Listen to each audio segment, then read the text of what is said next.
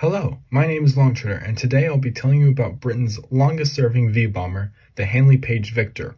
If you find this video informative or enjoyable today, please do subscribe.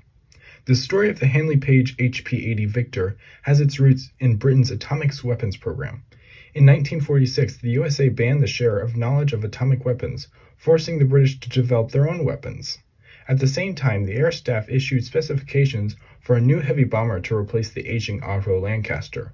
Handley Page Limited, a company familiar with heavy aircraft like bombers and airliners, responded to the request with plans for a new bomber called the HP-80. First flying in December 1952, the HP-80 Victor was one of the most advanced designs in the air. It had a revolutionary crescent-shaped wing, subsonic capabilities, and a 35,000-pound bomb load.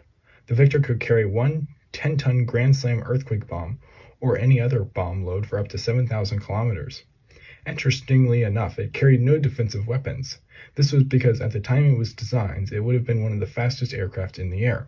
The crescent wing gave it a high cruise speed and lower drag. Entering service in 1956, the Victor had been slightly redesigned from the prototype. The bomber had now been retrofitted with sophisticated electronic countermeasures.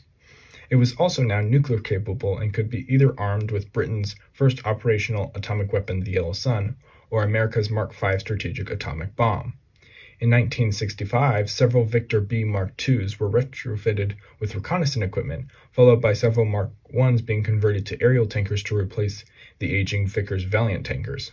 The Valiants were being retired due to wing fatigue from low-level operation. The bomber Victors retired in 1968, but the aerial tankers remained in service until 1993.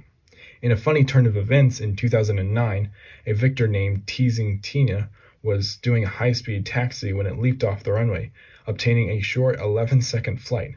She is only one of 4 Victors left.